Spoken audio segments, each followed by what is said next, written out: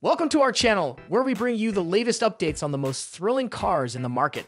Porsche introduced its new third-generation Panamera earlier this year with the base and Turbo SE hybrid models. This latest Panamera maintains the sleek flair that distinguishes it from most modern luxury sedans with their huge grills, blunt profiles, and garish details. In many regards, the Panamera continues to resemble a four-door 911, and it comes in numerous varieties, just as the 911 does. With the two bookends of the lineup established, Porsche is now adding the 4 and 4 SE hybrids, which employ the same plug-in hybrid powertrain elements introduced in the V8-powered Turbo S.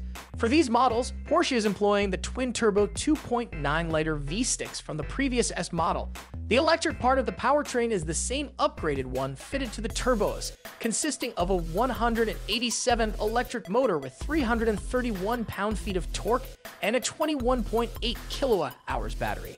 The higher capacity battery is not much heavier than the old 14.3 kilowatt-hours one, because the improved energy capacity comes from new cell chemistry rather than from simply more cells. Overall dimensions for the battery, which is mounted below the cargo floor, are about the same. In fact, thanks to other design changes, the cargo capacity under the hatchback has increased by about 1 cubic foot, though it's still down about 2 cubes compared with the non-hybrid models. The new motor is more thoroughly integrated into the 8-speed PDK transmission, sharing the transmission's oil cooling and switching from external to an internal rotor design. These changes reduce rotational inertia, keep the motor operating at optimal temperature, and shed 11 pounds. In the 4E hybrid, this motor is coupled to a 300 horsepower version of the 2.9-liter engine with 309 pound-feet of torque.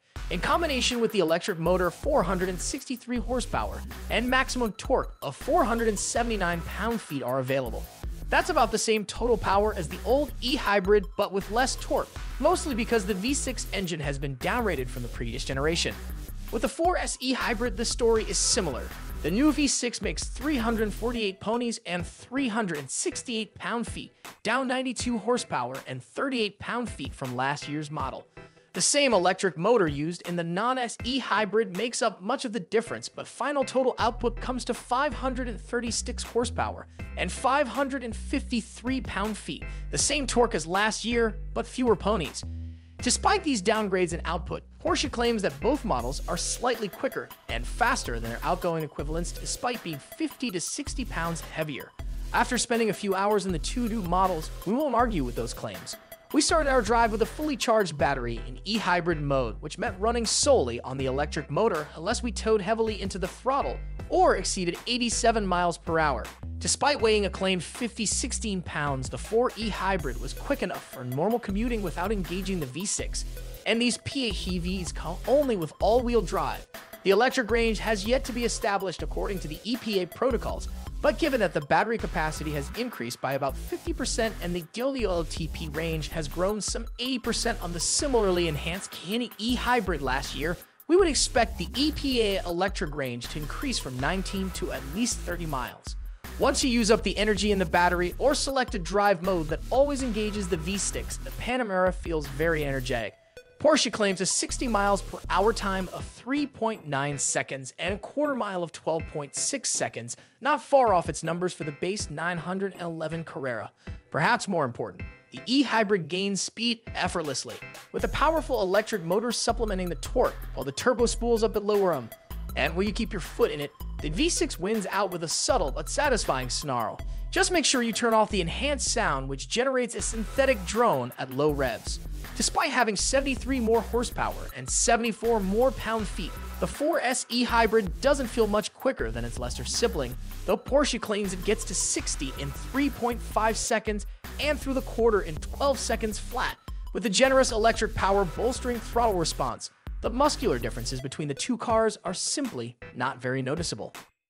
Nor are their road manners very different. The 4E hybrid comes shod with standard 19-inch wheels and 265 by 45 and 295 by 40 tires, while the 4S comes with 20s, 275 by 40s, and 315 by 35s. Both of our sample cars were fitted with their optional setups, the 20-inchers on the 4 and 275 by 35 and 325 by 30 Michelin Pilot Sports 5 tires on 21-inch wheels on the 4S. More important, both cars were equipped with Porsche Active Ride, a new $7,150 option over the now standard and redesigned Porsche Active Suspension Management. The A and PSM should be changed to adaptive since there's nothing active about it. It uses 2-valve adjustable dampers combined with 2-chamber air springs. Porsche Active Ride, on the other hand, is the real deal with the 400-volt electro-hydraulic pump at each corner capable of providing 2,200 pounds of force up or down. The need for high voltage will restrict this option to e-hybrid Panameras and 800-volt Taycan EVs. In other words, this system can actively raise and lower wheels rather than simply reacting to suspension inputs, and it can do so in less than 50 milliseconds. The system incorporates a single-chamber air spring, so no energy is required to simply support the car, nor are anti-roll bars required. The system even offers a mode in which the Panamera leans into corners, leans forward under acceleration, and leans backwards under braking. But more important than these circus tricks is the uncanny composure this suspension provides. Whether driving calmly or quickly, the Panamera's body hardly moves, almost no dives, squat, roll, or even up and down motion. The bumps and dips of the pavement were almost completely smothered with only a bit more noise than motion.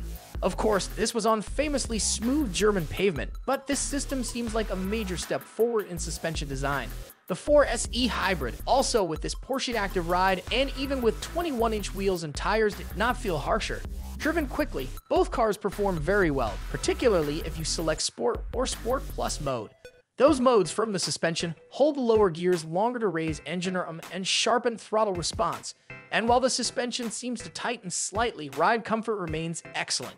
Steering feel and brake actuation is also linear and consistent.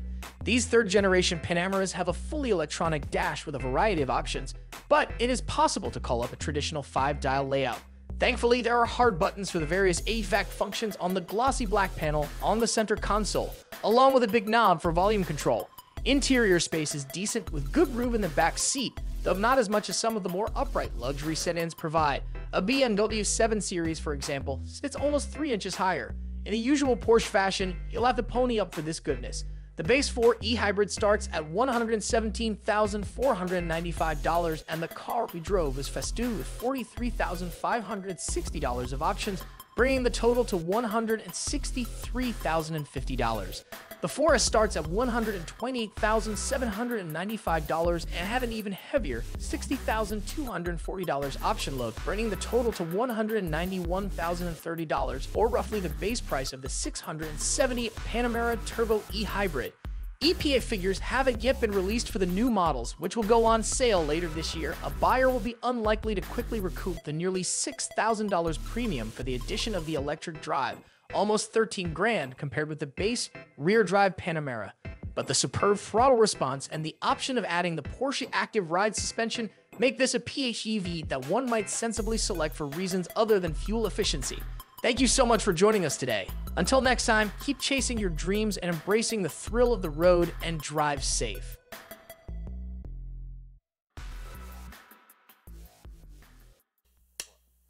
They call me a god.